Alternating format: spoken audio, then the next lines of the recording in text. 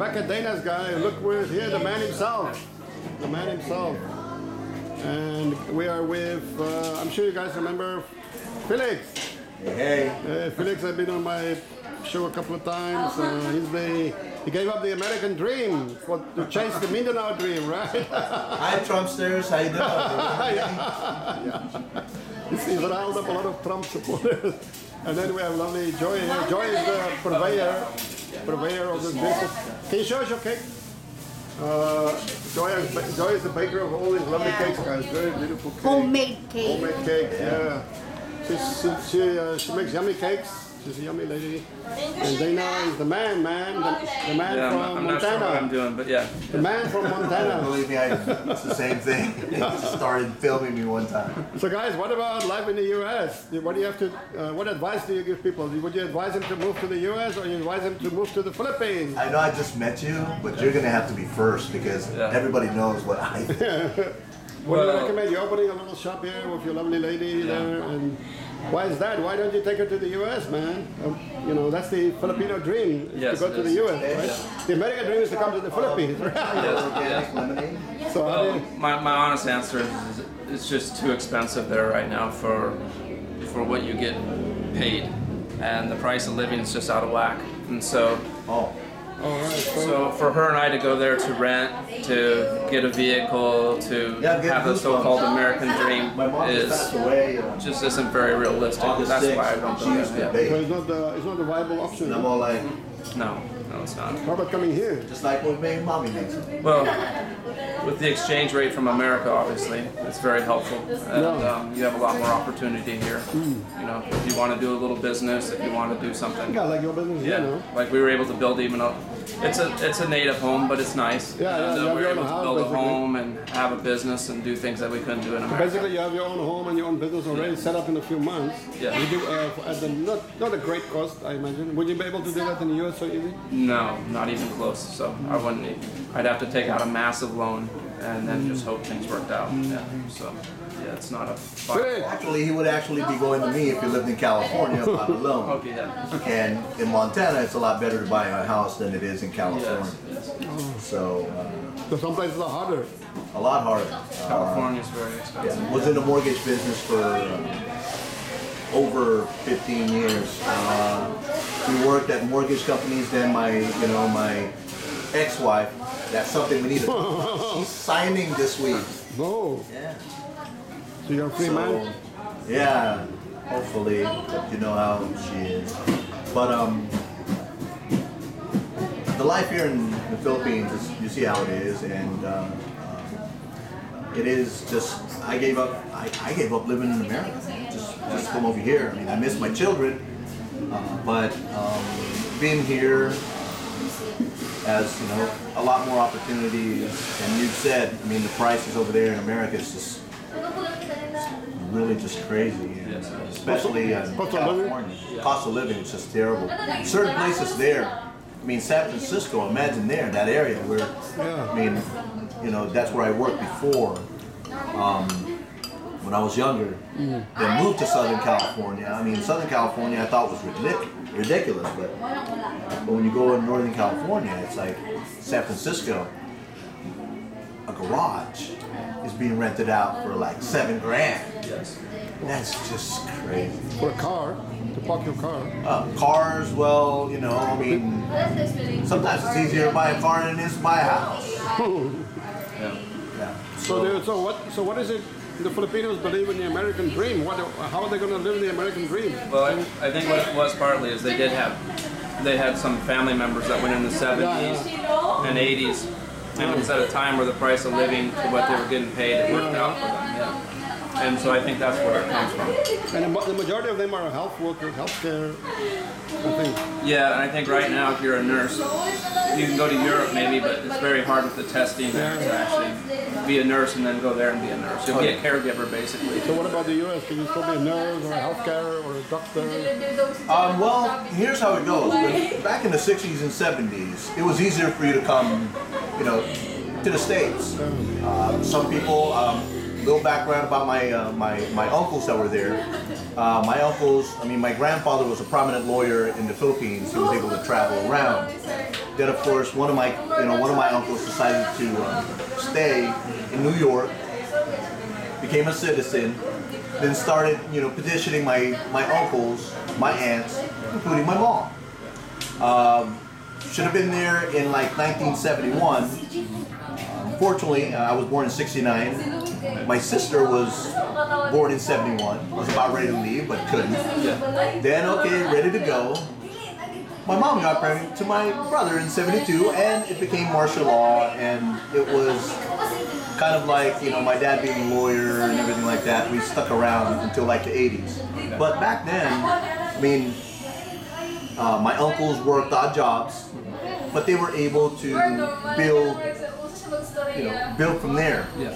Then, of course, when we got there in the '80s, like 1980, it was the same thing. I mean, my father was a lawyer, but we went through a lot of bad things because, imagine, my father being a lawyer here, you go in America and he's, overqualified and all that stuff. So we started at a farm with my uncles and kind of built ourselves there.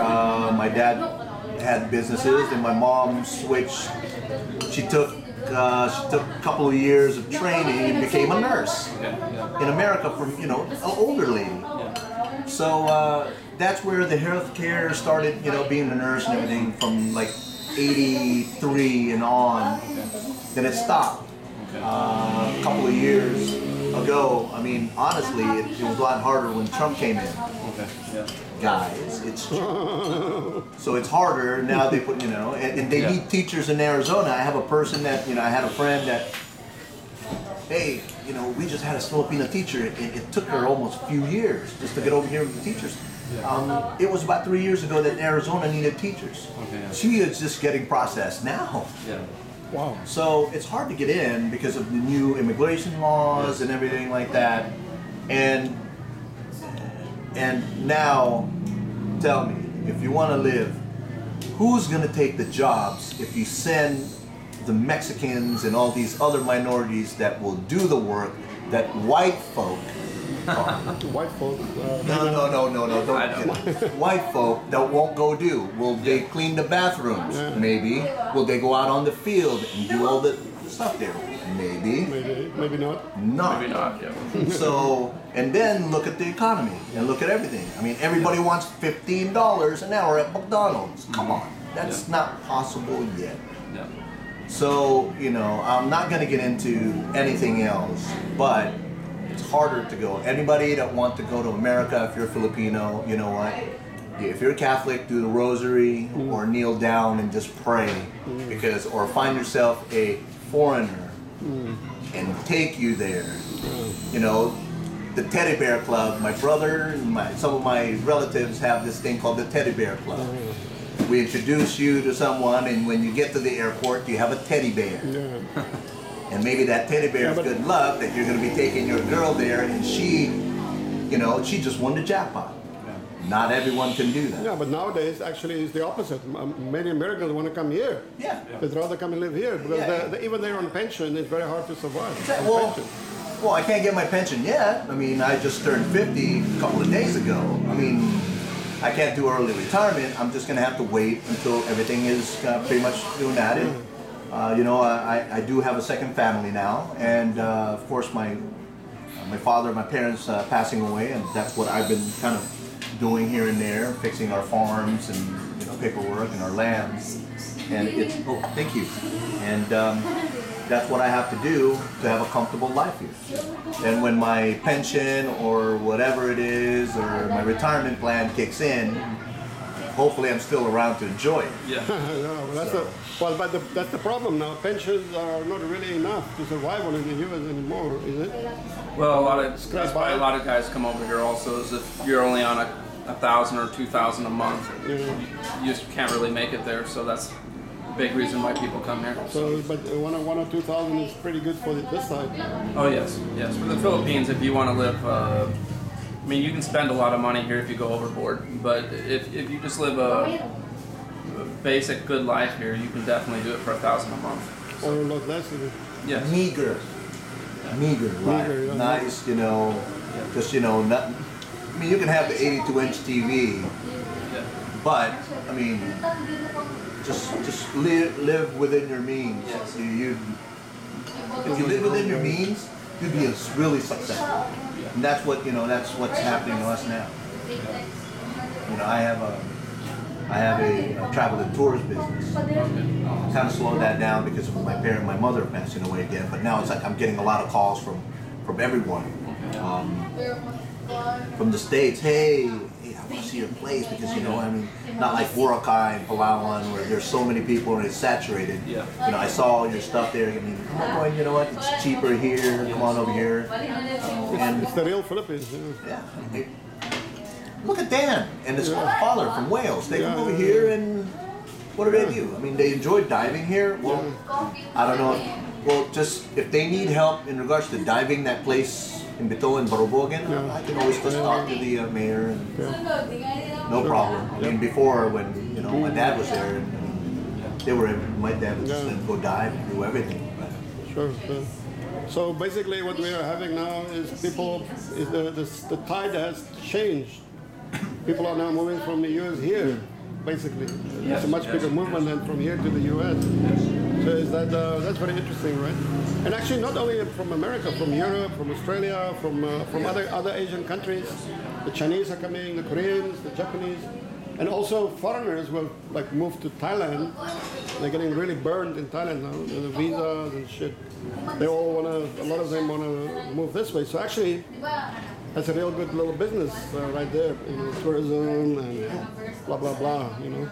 So I'm glad we all agree, guys. So guys, here you have heard it from the mouth of the words of wisdom, from the mouth of babes. They say you'll always hear the words of wisdom. I'm glad we all agree. Philippines is a place to be. We all agree. That's right. That's right. Exactly. Can't go wrong. Can't go wrong here. And the cost of living low, plenty of opportunities, and Thanks to that exchange rate, everything is. exchange rate is great. Good leadership now here in the Philippines. We have a very good president here. It's very popular. And Mindanao is much safer. Mindanao is very than safe. you'll hear on the news. Oh, Yeah. don't listen to those people in Mindanao and all that stuff. I mean, martial law, everybody smiles and they just follow the rules. Yeah. And you'll be fine. Yeah. I mean, you know, they tell them that, oh, it's bad over there. They're gonna. No, that's a fucking. I've said that already in the beginning of the video. Every video that you and I have. You know what I mean? People from Luzon try to scare people to come over here. People from America, they're scared. Oh, you can't go over there. San Francisco, LAX, Luzon is way more dangerous. Davao, Butuan, come over here. You know, Davao is a great place. Butuan's got a good place. I mean, Siargao, and our area, Surigao is now starting to boom and all that. Very safe here, especially compared to Manila. Compared to Manila, Angeles, Cebu. Remember how Palawan was scary because, you know, everybody was getting kidnapped in Cebu and all that stuff?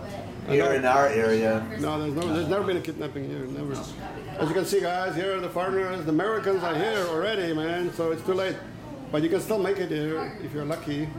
Beat the rat race and come in tomorrow. Don't wait till the bitter end, you know, running on the wheel somewhere in the west. Okay, the rats have already won the race, so get out while you can, man. That's the advice, okay. Hey, you know, here we go again. Here comes Joy. She's serving food. Ooh, yummy, yummy, yummy. Yummy food. Okay, guys, it's great. We are in Prosperidad. There's a little market right next door, close market. Prosperidad, just outside of San Francisco, and we're having a good time. I had one beer already. I'm going to follow it up with a few more. Everybody's happy. You can have your cake and eat it. Yes. Have your cake and eat it, guys. Have your cake and eat it. Cool. Okay, thanks for the chat, guys. I think we have opened up the eyes of a lot of Filipinos, not only Filipinos, foreigners. Now they know where is the true paradise. It's right here, right here. Okay, guys, you've heard it here. So we're building up our business. If you need any help, traveling, touring, settling down, finding the love of your life, starting a business, getting visas, we are here to assist the team. Okay, guys, cheers.